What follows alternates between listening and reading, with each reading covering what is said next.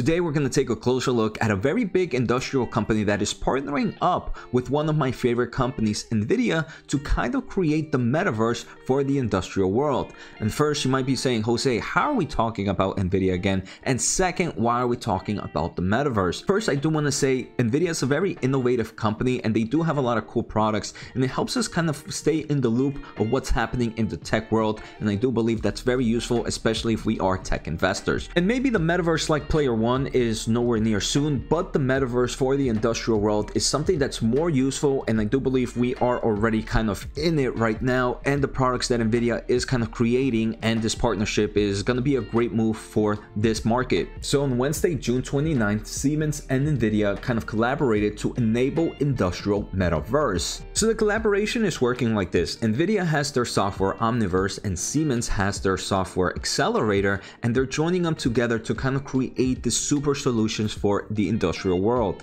And let me explain a little bit about each products and how they're working together. So here we can see a pretty cool image. To the left we have Siemens Accelerator, and to the right we kind of have it with Omniverse collaborations. So for those not familiar with Siemens Accelerator, this is a software that is being used to kind of create digital twins for the industrial world.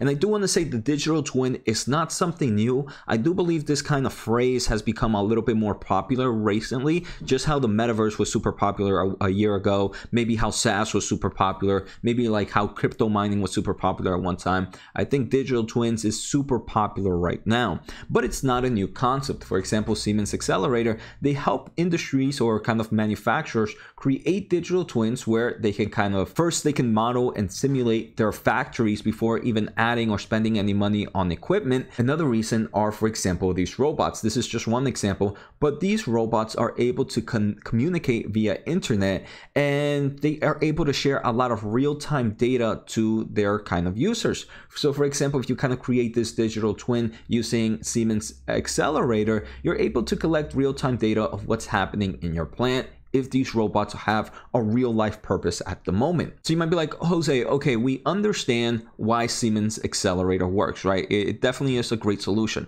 But why does Nvidia need to come into this picture? Well, if we take a closer look to the picture to the right, we see a little more photorealistic image, right? This actually seems like an actual factory in real life, but it's actually being done in Omniverse at the moment. And this is all powered by GPU accelerators, most likely Nvidia graphics cards. The second thing is this opens the world to artificial intelligence. First, we see a lot of robots here, right? A lot of robots, and robots, they could be trained with artificial intelligence, and unfortunately, Siemens Accelerator program doesn't allow that to happen efficiently, where kind of the Omniverse is a great platform to kind of do a lot of artificial intelligence on robotics, on automation. So while Siemens had a digital twin, Nvidia kind of brings the photorealistic. It also brings things like a little bit more real-time data and artificial intelligence. And now when you kind of put everything together, it becomes like this metaverse. I want to thank the Motley Fool for sponsoring this video, and keep listening for this great offer we have for the community. The Motley Fool is a company that provides investing insight and stock recommendations for investors of all skill sets and risk levels. You all know how much I love researching new stocks and trying to find the next best investments. So I'm proud to partner with the Motley Fool to bring you a discount for one of my favorite services the Fool offers, the Motley Fool Stock Advisor. Go to fool.com/Jose to sign up and get access to a ton of expert stock picks. Every month you'll get 2 new picks that are aimed at growing your wealth and to help you realize your financial goals. Stock Advisor has been a market-beating service. So what are you waiting for? Thanks again for the Motley Fool. Now on to today's points. And if you're familiar with this channel, you know I've talked a lot about Nvidia, and this is a company that I'm super bullish. But one company I haven't really talked about much was Siemens. And we can see this is an international company traded over the counter as ticker SIEGY. And right now, I do want to say this is an impressive company. They are a huge industrial manufacturing company with a dividend yield of about 4.4%.